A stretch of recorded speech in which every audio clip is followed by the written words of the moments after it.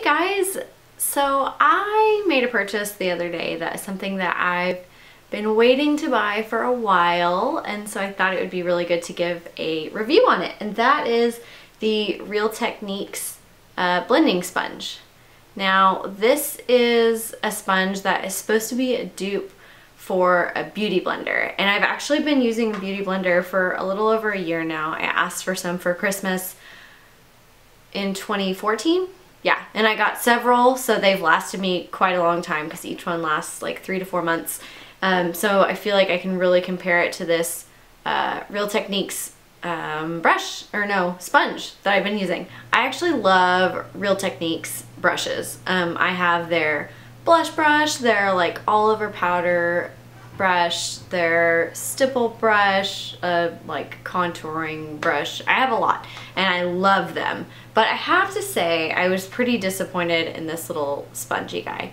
Now if you're comparing it to just like a normal makeup sponge, then it's probably pretty good, but compared to the actual beauty blender, unfortunately it just doesn't cut it. And I kind of, as soon as I got it and I opened it and I felt it, I was like, okay, this is not a dupe, because it's way squishier than the beauty blender. Like obviously the beauty blender is a sponge, but this one I could tell that it just felt really different. Like when it was dry, it still felt kind of damp, which grossed me out because I hadn't even used it yet.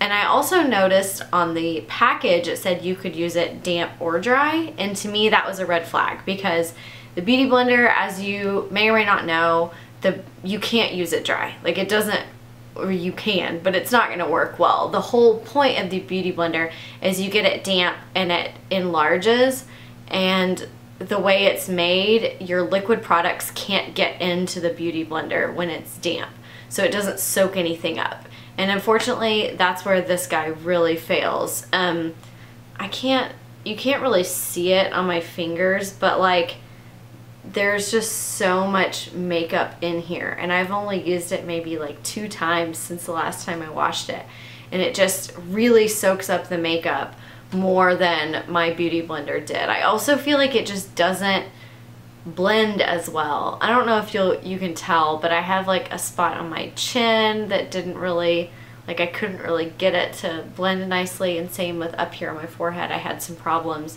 I feel like it just doesn't quite cut it compared to the beauty blender. Now obviously a big benefit of this guy is it's way less expensive. I want to say it's $6, and a regular beauty blender is going to run you like 20 bucks, but it's going to last you, 3 to 4 months.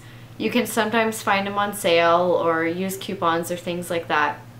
But I also think you have to take into consideration the fact that a beauty blender just works better. Like your skin is gonna look better, unfortunately, than it will if you use this Real Techniques one. But also this guy soaks up so much product. Like I found that I had to use so much foundation, and that can get pricey, especially if you're using like a high-end foundation. You wanna be getting the most product that you can for the money that you spent. So I definitely think if you're using like a high-end foundation, it is 100% worth it to buy the beauty blender, because you're gonna get your money back just in the fact that it's not gonna soak up all that excess product. So I'm really sorry to be like the bearer of bad news, and I'm so bummed because I've read on so many blogs and stuff that this is a dupe, but I just don't think it is. I think that the beauty blender is one thing that I probably will continue to buy the more expensive version of. And I also use the beauty blender for a lot of different products, mainly my foundation and my concealer. I also use it sometimes for highlight, and because I use it for so many things, I think that it's worth spending a little bit more. Just doesn't quite hit the mark if you're looking for something that's similar to or a dupe for the beauty blender. Now if you're just wanting a straight up makeup like foundation sponge, like it's comparable to the little triangle spongies or something like that, then yes, this will probably do perfect for you. But if you're looking for like the airbrush finish that you can really only get from a beauty blender, this guy's not gonna do it. So sorry, I wish I had better news for you, but it is what it is. Thank you guys so much for watching. If you have any other like video requests, or if you have questions about this that like I forgot to cover or anything like that, definitely let me know in the comments, or you can find me on social media. I'm Valerie Brennan, literally everywhere. And thanks so much for watching, and I'll see you guys soon. Bye.